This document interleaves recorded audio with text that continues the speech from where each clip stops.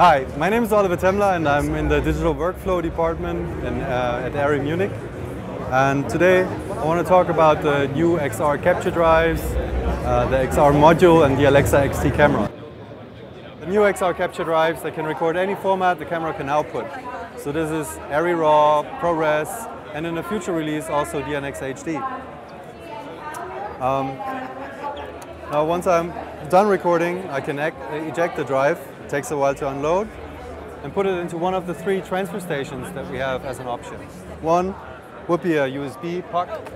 Second would be a SAS dock with dual drives, so you can put in 2 drives.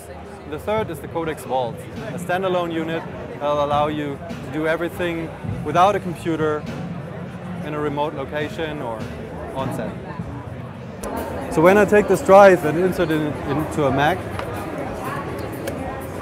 now the SAS dock in this case, I can access the drive and it'll show me one file format that's recorded. So this, of course, we recorded ARRIRAW, so it's going to show me ARRIRAW now.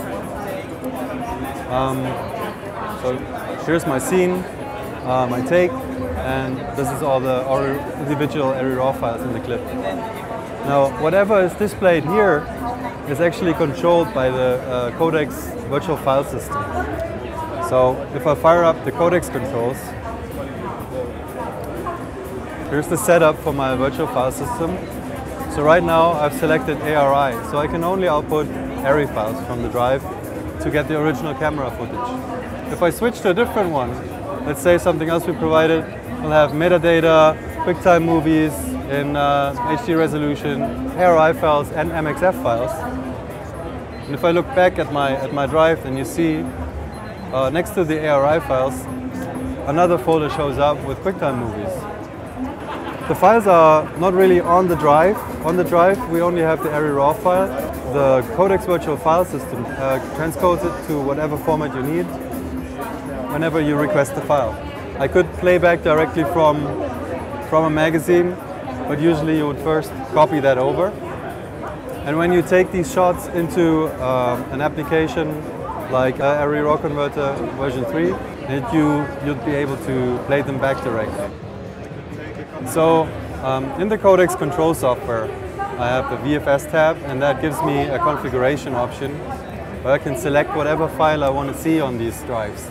So for example, I could set it to show metadata, QuickTime movies, ARI files, and MXFs. So these would actually show up directly on the drive. Now I'm just going to switch over to only get ARRIRAW, so I'll only have ARRIRAW. And this, I'm going to copy over this clip. So when I bring this footage over into our RAW converter, I have this clip right here. The new RAW converter, this is a preview version of the RAW converter. It's separated into 3 main rooms. We have browse view and render. In browse, I have a file system browser where I can show all the clips that are, for example, in one of these folders. I can have thumbnails, or I can have just a simple list view. These clips, I can then scrub here, decide which ones I want, and just drop them into my project. The project is on this side, and it's separated into sequences and bins. In a bin, I can just collect clips together, and in a sequence, I can actually set in and out points. So if I go over to my view section and say I make a new sequence, dancer, I can drop in my files. It is the same take twice, doesn't matter. So with this, I'm going to start here. This is my in point, my out point. On a second clip, I'm going to start here. So this is my in point, this is my out point. And when I play back these files, the RAW converter now uses the settings I just made and plays back the clips in exactly these settings. So this is not de-squeezed, the other one was de-squeezed.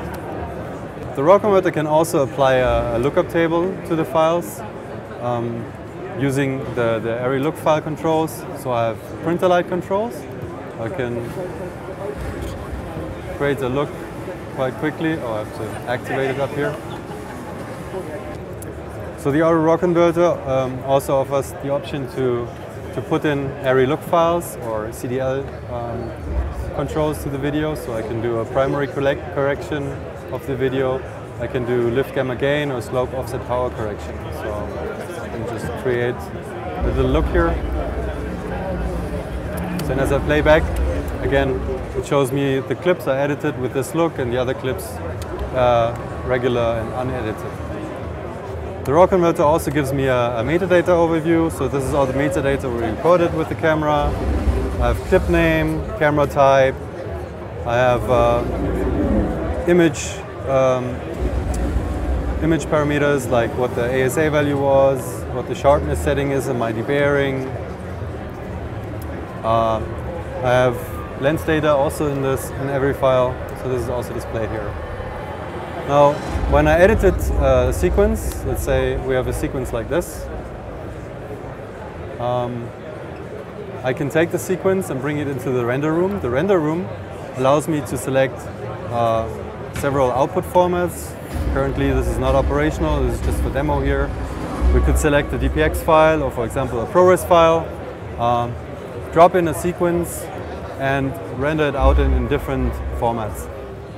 I can take a couple of clips.